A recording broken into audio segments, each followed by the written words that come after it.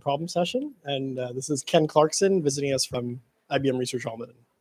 Thanks. Thanks for the invitation to speak.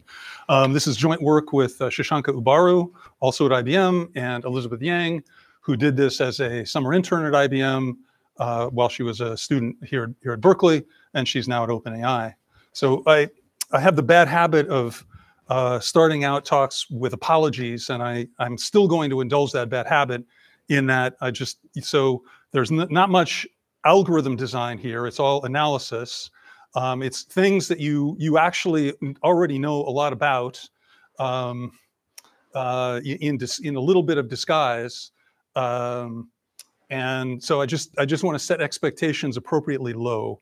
But now, having done that, I will then tell you first of all what this is about. So there's a small group of people who work on something called vector symbolic architectures, or now also called hyperdimensional computing.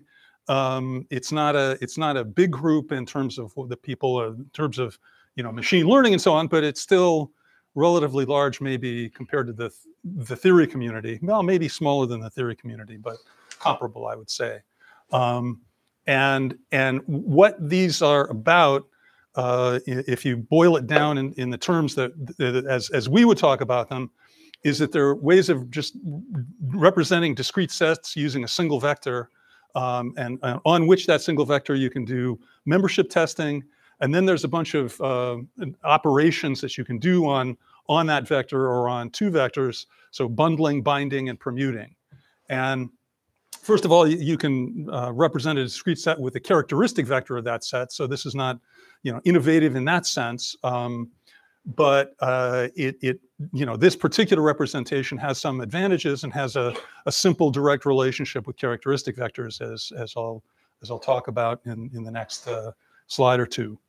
So the setting here is that we have a set of discrete elements, and let's say they're just the integers from 1 to d, just number the elements, and that's what we regard as the ground set, and we're going to be looking at trying to manipulate subsets of that ground set.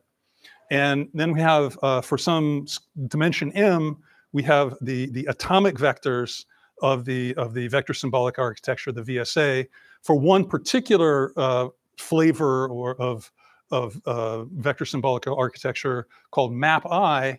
The atomic vectors are sign vectors, uniform, random, plus 1, minus 1 vectors, and we have then d of them.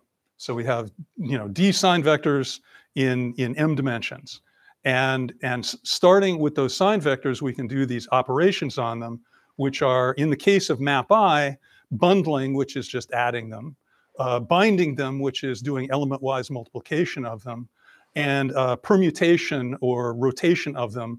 And I'll basically just talk about one flavor of this, which is just kind of rotating, so that the first element becomes the second becomes the third, and then the last becomes the first, unless it's in the other direction in the way that I defined the rotation matrix in this case. But in any case, it's one version of this kind of operation would be to just multiply by a matrix such that you're doing kind of a permutation of the coordinates of whatever vector you're operating on. So there are these operations, which there's for different VSAs, there's different kind of atomic vectors, different versions of bundling, binding, and permutation, or in some cases, it doesn't quite make sense to have binding operations, let's say. So there will be a subset of these operations, and these operations have kind of very simple properties that, as you might expect. But one thing that's needed in these is a sort of a notion of similarity for two vectors, which in our case would just be if their dot product is large enough, and I'll leave what large enough means to be defined later. So as it happens, as you well know, two sign vectors in sufficiently large dimension will be approximately orthogonal to each other with high probability, or just it's sufficient for now to just say that they're with high probability unlikely to be similar to each other. So, with high probability they will be dissimilar to each other. So we have this kind of blessing of dimensionality in the sense that we have these high dimensional vectors that are pairwise nearly orthogonal to each other. So the kinds of conditions that we want to have for these VSA algebras are, commutativity and associativity of the bundling and binding operators, or that was certainly true in the case of MapI, in the case of the particular scheme that I just described. The binding distributes over bundling. Two vectors, x and y, are similar to the bundle of x and y. So, that the dot product of x with x plus y is large enough for our purposes. None of the vectors that we consider will be typically similar to the binding of two vectors. And there's an operation that in general is unbinding, but in the case of MapI is simply just multiplying, just binding with one of the vectors again, so that you can sort of trivially recover each of the two vectors in the binding by binding again with one of those vectors. So you bind again with x and you get y, you bind again with y, you get x. So these simple operations then allow you to basically implement various data structures. Very simple data structures. So sets, which are subsets of the integers from 1 to d, where you just bundle them by taking the bundle over all of the members of the set, you take the bundle over all of those of their corresponding atomic vectors. So for each member of the set, there's an atomic vector. You can do insertion by bundling with the appropriate atomic vector, and you do membership test using this similarity operation. You could also have a set of unordered sets, let's say just a set of unordered pairs, so in general, bracket D, choose n, but let's say n is equal to 2. And in that case, you could represent it as a bundle of bindings and then recover, for n equals 2, you would recover one element of one of those bindings by binding with the other one. So SI times this representation of that whole bundle of bindings ultimately comes down to Sj for I and j in this set, ultimately comes down to Sj plus a collection of bundles and bindings and so on, that if you are looking for that constitute sort of noise when you then take the dot product with Sj to check that Sj is similar to this expression. So this is a lot to read maybe, but it's just distributing the binding over the bundling and then applying this simple fact about binding twice amounts to multiplying by the identity. And finally, you can represent an ordered list of entries by doing a bundle of rotations of each one of the corresponding atomic vectors, and then be able to check membership in the list at a given position by doing a kind of an unrotation and then checking that you have similarity at that point. So what's the point of all this? So it is a way to do to have particularly with the bundle of bindings, to do a kind of distributed associative memory. It's unlike characteristic vectors, let's say, it's robust to errors. It's amenable, they tell me, to in-memory computation. Some versions of it are related to vectors, computations that seem to arise in some models of neural networks. And I would say actually, so there's the Redwood Institute here on the Berkeley campus is kind of the ground zero, so to speak, of this kind of work. And their interest in it comes, I think, from the sort of biological inspiration, etc. Also, as I'll mention, it's related to Hopfield networks, classical Hopfield networks, as I'll described. And actually, doing this kind of thing also comes up in spread spectrum wireless. So are there any questions or comments at this point? Just to see. Anybody? Okay. Going once. a way to look at this, which actually you were probably already assuming or guessing, is well, that suppose you take these d atomic vectors, the m-dimensional atomic vectors, and you arrange them as columns of a matrix. So they're sign vectors, and so now you have a sign matrix. And if you were to multiply that matrix suitably scaled by the characteristic vector of a given set, that is to say, so you're just picking out the appropriate columns and adding them up, then in the map I algebra, what you end up with is the bundle that represents that set. So the VSA representation of a set is just the sketch of its characteristic vector, the characteristic vector of that set. So VSA is just kind of sketching in very, very light disguise. So I also will need to kind of introduce an S bar, which is this appropriately scaled version of S, because sometimes it's nice to be able to have things appropriately scaled in terms of various statements you'd want to make. And when D is much larger than M, when the size of the ground set is very large, then this is a kind of compression. It's a way of compressing the characteristic vector in D dimensions down to M dimensions, and then be able to do set-wise operations that are kind of uniformly done on all of the elements of all of the entries of the resulting vector, and for which it's also possible to kind of recover from local errors and so on, so that this is a robust representation in that sense, that if you change one entry of a vector, it's still going to be similar to the things that it was similar to before. So it's robust to local errors in that sense. So that membership test then translates into it's a dot product, and now I put in the scaling so that the upshot of this is just looking at using sketching to estimate the matrix vector product of the ith natural basis vector and the characteristic vector V. So you're just doing approximate vector product, approximate matrix multiplication by way of sketching. So this is, I'm sorry to bore you, but it is at least of some interest to simply be able to say that this scheme can be directly analyzed, and some aspects of it just its analysis just read off from standard things in the theory of sketching.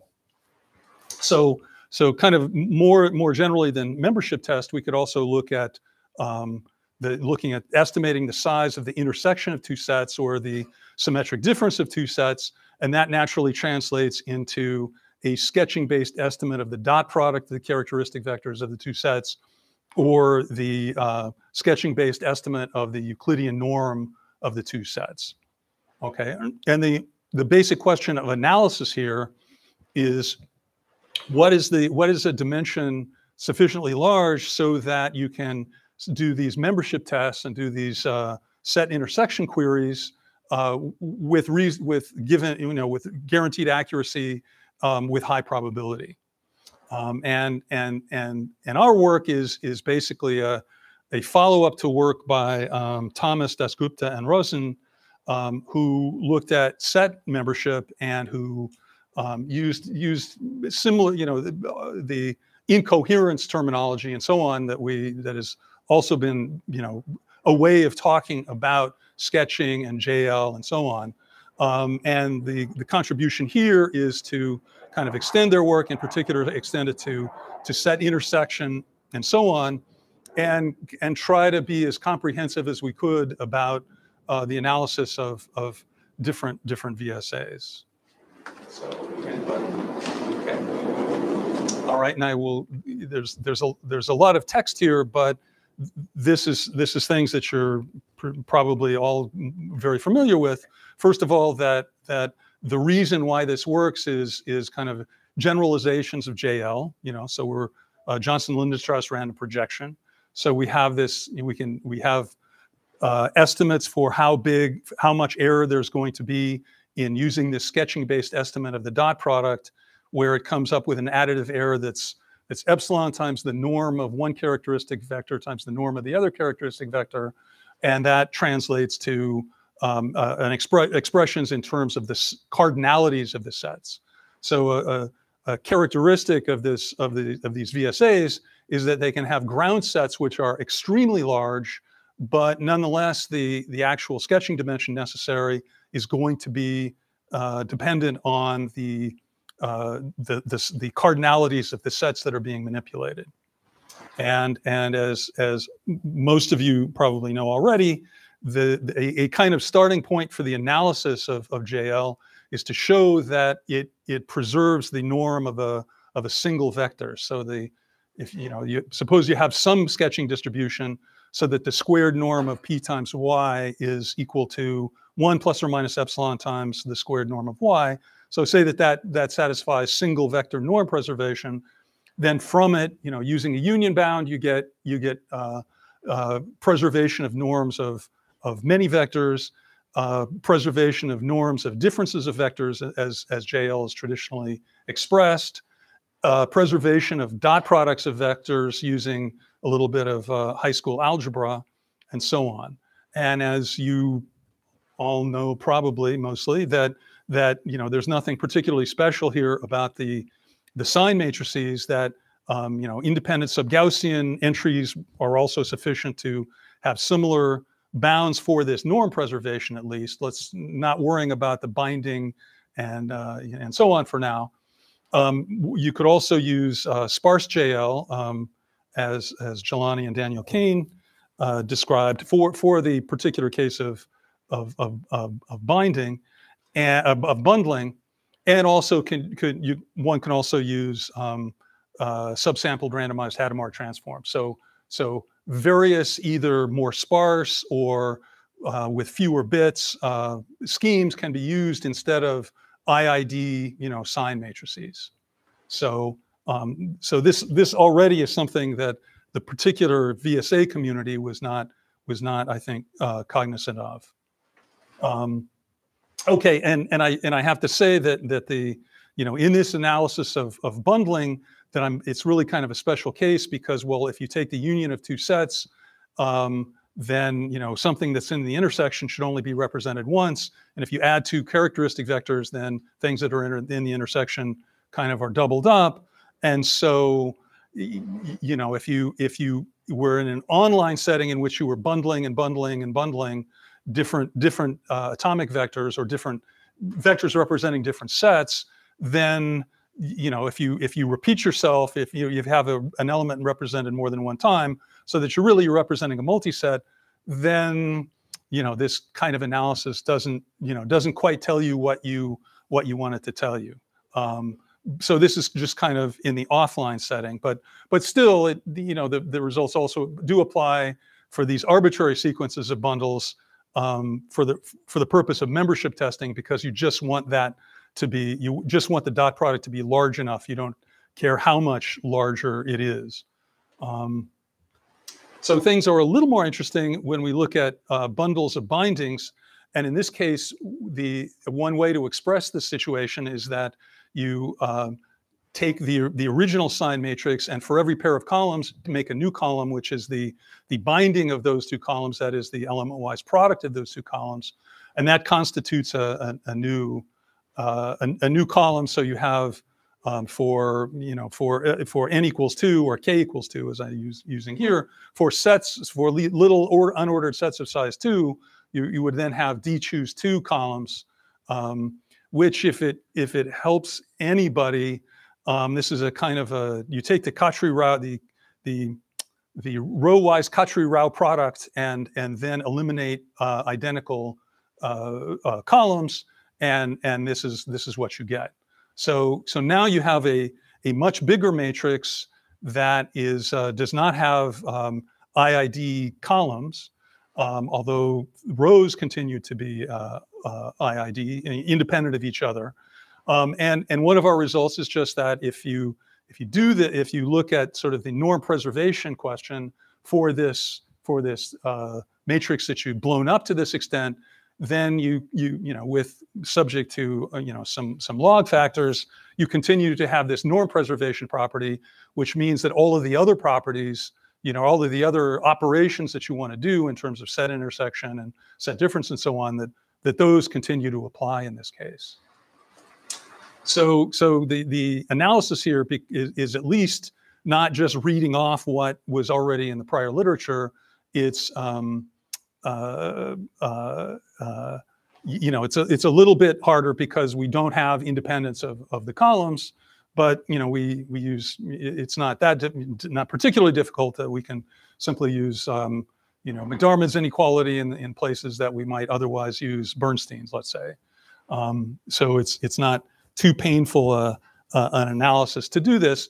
One could also view this as just another kind of result in which, you know, I guess an initial version of this would be to just look at k-wise independence for a very small amount of additional randomness. This is reducing the amount of randomness for, you know, in one particular way to, and showing that even with that reduced randomness, you still have, you know, the appropriate sketching properties. So you know, so bundles of bindings can be analyzed in this fashion.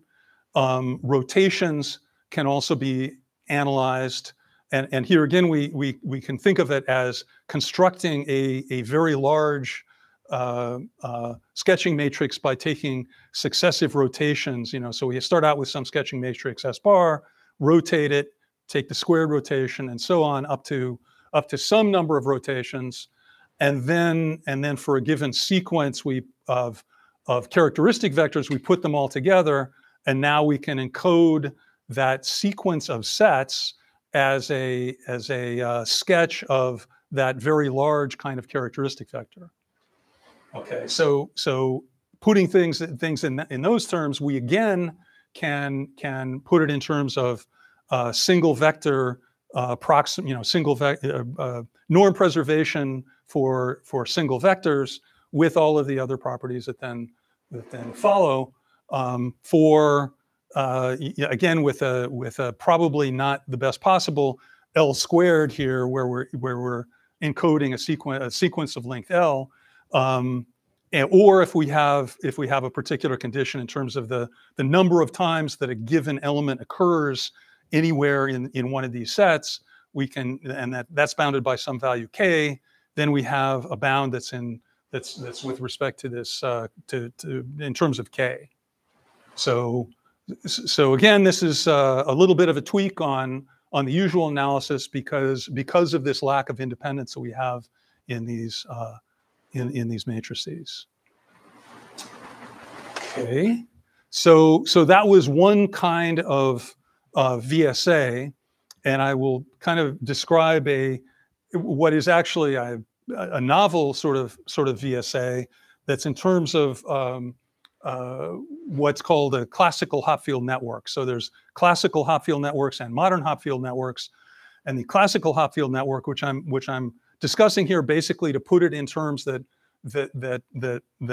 I can understand, or that seem to be simpler than what was described, you know, back when, which is that if you the result of training such a network is the Gramian of a sign matrix. So it's S times S transpose, where S is a sign matrix, or at any rate, that's the kind of matrix for which the capacity analyses of Hopfield networks was done back when in ancient times. So one thing we have here is simply an analysis in a fairly direct terms, quote unquote simple terms of something that was done a while ago. It does feed into later things, but it's a little bit of because it's their kind of analysis. But while Hopfield networks are usually discussed in terms of iterative processes in which there's an energy functional and you're moving toward local minima of the energy functional, you can also just look at it in terms of matrix operations. in which you say, well, suppose you have some vector y, which is a sign vector, except that some entries are 0.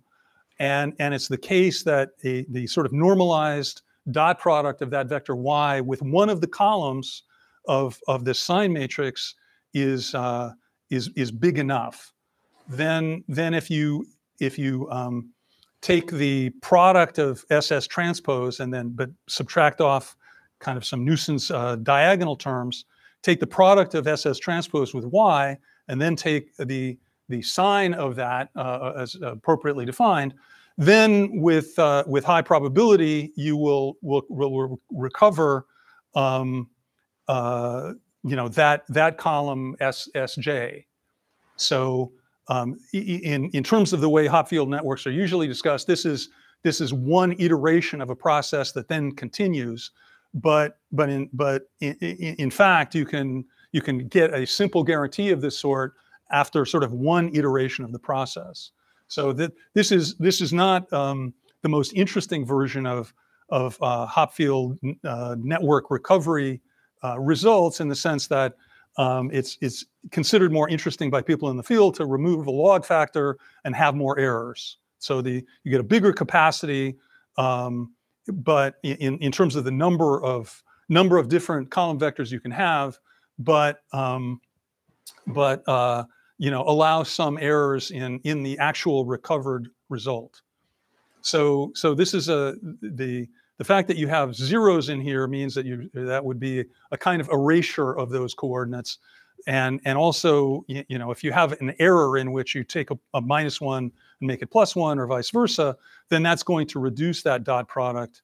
But erasures are less harmful because the erasures also reduce the norm of y, so they have less effect on, you can have more erasures and still keep that normalized dot product sufficiently high.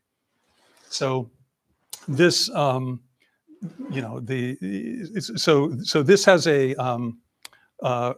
actually has a relation to map I, in the sense that if you split the column vectors up into two equal-sized pieces and look at the Gramian that you get, then there's a diagonal of that Gramian which will be a bundle of bindings of those two different pieces considered across the different columns. So there's a kind of a direct relationship between hot-field networks of this sort and the map I VSAs.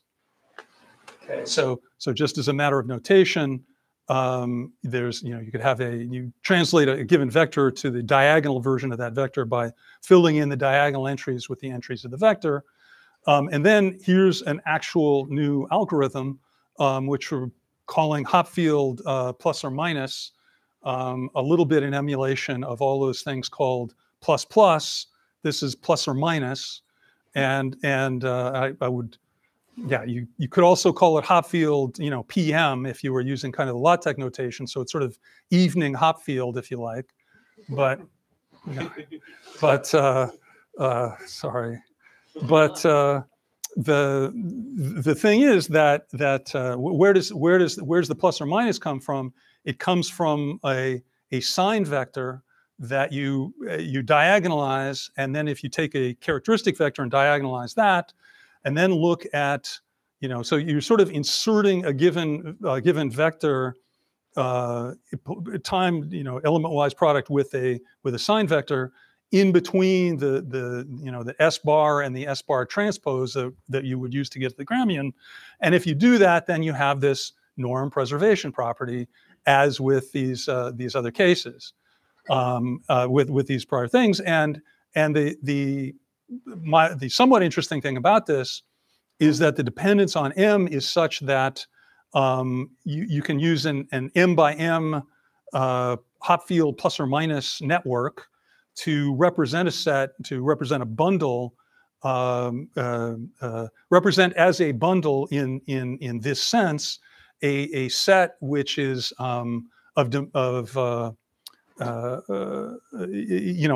you would need for a VSA vector of dimension m squared.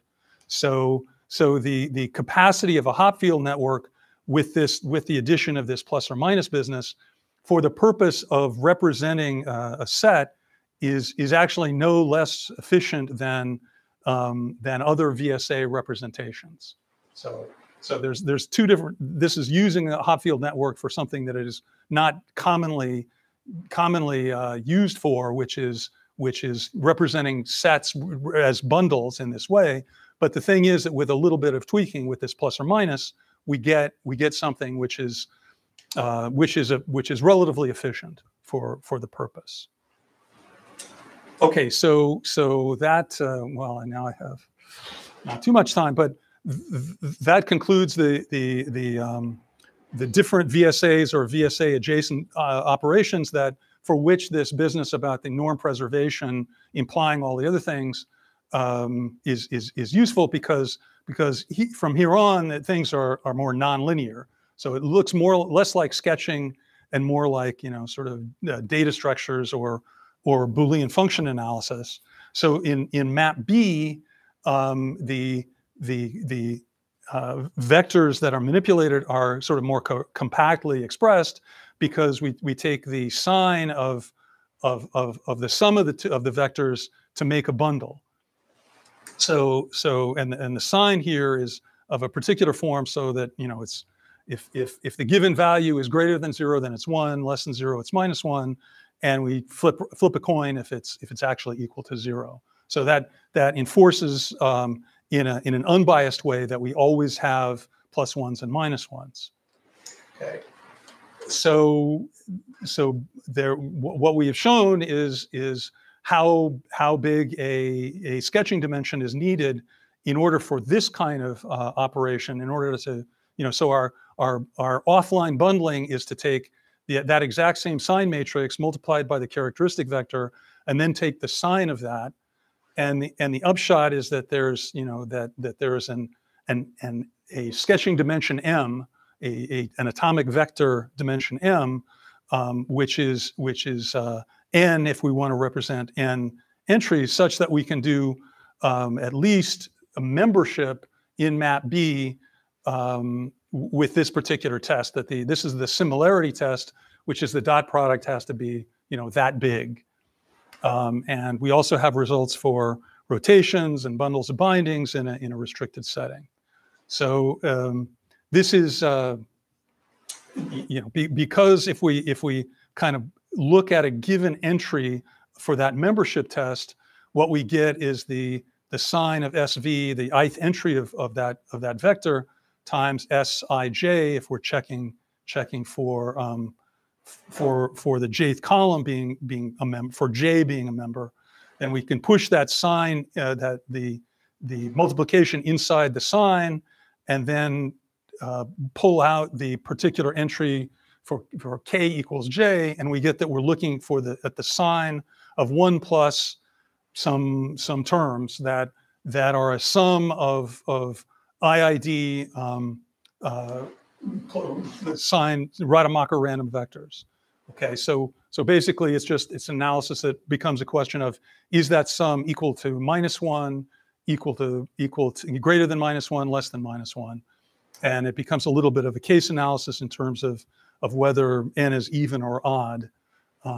But it's not too far from the analysis, as in Boolean function complexity of the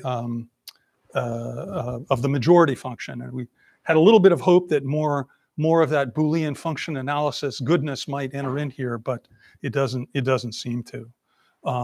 One point here is that if instead of doing the bundling all at once in kind of this offline way, if you take a given atomic vector, bundle with it, then take another one, bundle with it, take another one, bundle with it, so iterate in that fashion, and so we have this kind of nested series of sign, add and take the sign, add and take the sign, add and take the sign, looking at just m equals 1, looking at just one number in each case.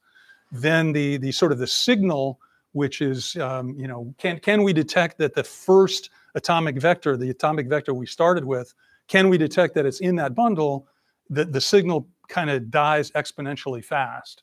So the probability that we'll even be able to tell that we'll get any difference for that is 1/2. It's a coin flip plus 1/2 to the r, a tiny bias in favor of being able to tell that X1 is in that bundle. So this, just as an observation about the relative weakness of map B, this was actually already known to Dennis Clayco and co-authors here at the Redwood Institute. But what they also noticed is that if you clip not down to 1, but if you sort of do something intermediate between map I and map B, and you clip to small integers, then you continue to have that kind of decay, but it occurs much less rapidly. So you have a kind of moving average, which is done in a nonlinear way, which is kind of an interesting construction, I think.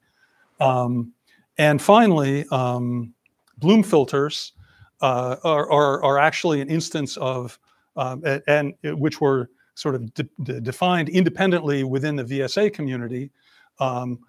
Our Bloom filters can be interpreted as VSAs, where here you generate binary vector. The atomic vectors are binary vectors that are zeros or ones, and you have some k non-zero entries out of M, and then you construct a sparse binary matrix with each column being generated in that fashion independently, so that then a counting Bloom filter, as it's called, would be the product of such a matrix B times the characteristic vector, and a Bloom filter would be the coordinate-wise minimum with 1 of B times V in that same fashion. So you're clipping down to 1 these positive values down to 1. So this is kind of of course in the offline setting, and there's a similar operation in the online setting as you would expect for these. And counting Bloom also is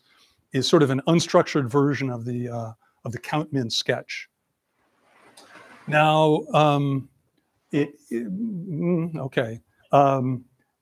Just one last thing here would be that what we have is an analysis of set intersection for vectors representing 2 different sets, and which apparently has not been done for Bloom filters, which kind of surprises me. So if you happen to know where somebody did this, please let me know. But the way in which you can use Bloom filters in this way is to first of all have a function which sort of compensates for the collisions that you will have as you have more and more members of this set. You will have collisions, meaning that you'll have a non-zero entry in this binary vector, sparse binary vector, a non-zero entry in this other sparse binary vector, and they're actually at the same coordinate, so they collide in that sense. And so the number of non-zeros that you will get in that B times V will be smaller than K times the number of elements in the set that you're representing. And this H function sort of compensates for that, and in an appropriate way for the expectation. And the thing is that the quantity in question is concentrated enough that you can apply this H function, even without the expectation, and still get a quantity that's get an estimate that's appropriate. So we have an analysis for how big a Bloom filter has to be in order to support set intersection operations. And here we had to use not Bernstein's inequality, not McDermott's inequality, but a sort of Bernstein form of McDermott's inequality, in the sense that we needed to be able to have properties that depended on the variances of individual random variables, and not just on bounds on their magnitude, but it needed to also take into account lack of independence, but dependence between different random variables that we're analyzing. So I think I will skip the counting Bloom filters, which has this curious expression analogous to high school algebra, but in terms of coordinate-wise minima, and showing the coordinate-wise minima can be used. And so yeah, there's no particular sense that any of the analyses that I've given are tight. And one problem here is that sort of for several of these, the order of operations is significant, and map B is not actually, bundling is not actually associative. So you know, it's kind of difficult to think about, well, even in that case, even, you know, it's difficult to, even on that basis. And there is that sort of exponentially fast forgetting that map B has. So all of these things presumably could be improved in some fashion. And one key thing here is a need for an algorithm which is a sort of a natural way to define binding between two sparse binary vectors in a way that kind of preserves the right amount of sparsity, but is also analyzable, is natural, and so on. So thank you very much for your attention.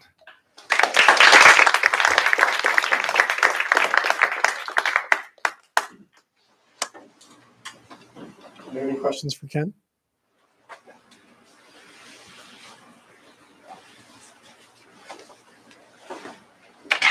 So is there a sense of like where all the different functions or functionalities these primitive operations can have? Like, is there some categorization of their powers? Like I'm saying consider the model where you start with these atomic vectors and you're only allowed to use binding, rotation, and so on.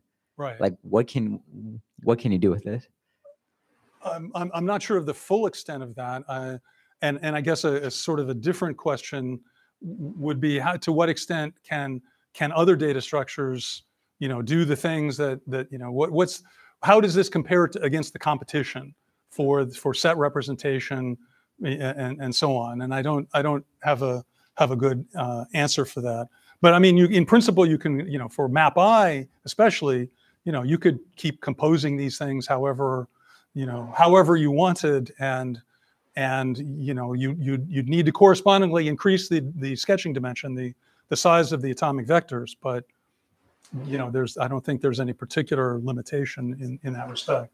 So is my understanding correct? Like, it does a lot of things very well, but it doesn't do any particular thing very well, but it does a lot of things that. I guess you could put it that way. Yeah. It's not. I think the motivation for many people is this sort of biological connection, or that it's not just that it's a nice data structure, but it's a nice data structure that a fruit fly uses. You know, so that's something worth understanding. You know, that well, you know, I mean, I don't know what your attitude to fruit flies is exactly, but you know, so that's it.